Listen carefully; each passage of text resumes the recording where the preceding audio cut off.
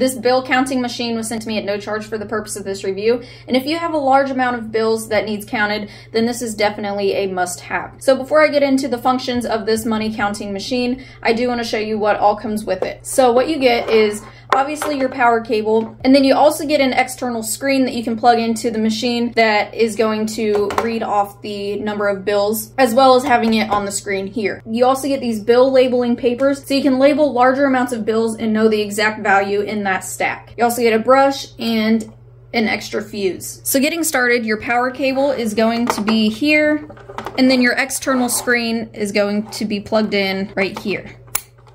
And this is completely optional. You can use it with or without the screen. All right, so once it's powered on, the first thing you're gonna wanna do is make sure that your currency is correct. You have an option between US dollars and euros. And then once you're ready to count, keep in mind that the bill counter does not count the value of what you have in your stack. It's gonna tell you the amount of pieces.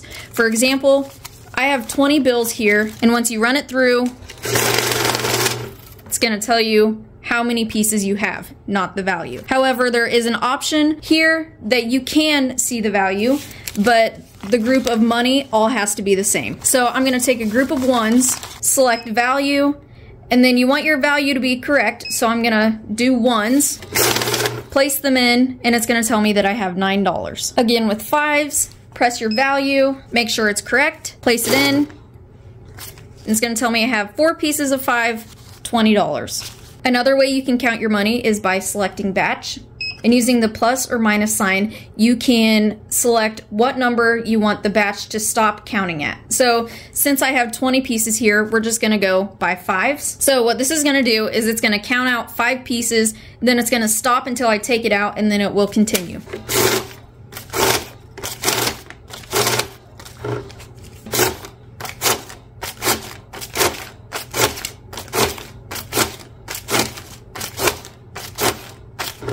This bill counter can also detect counterfeit bills, UV, MG, and IR. So the way you change that is by pressing the function button. So the machine can detect all at once, or you can pick which ones you want it to detect. If you have a counterfeit bill or a bill placed in wrong, it will throw out an error. So for example, I'm gonna place in a folded bill, and it's gonna throw an error. And then lastly, you have the auto or manual. Auto is what we've been on, and then manual, you have to put it in and then manually press the start button.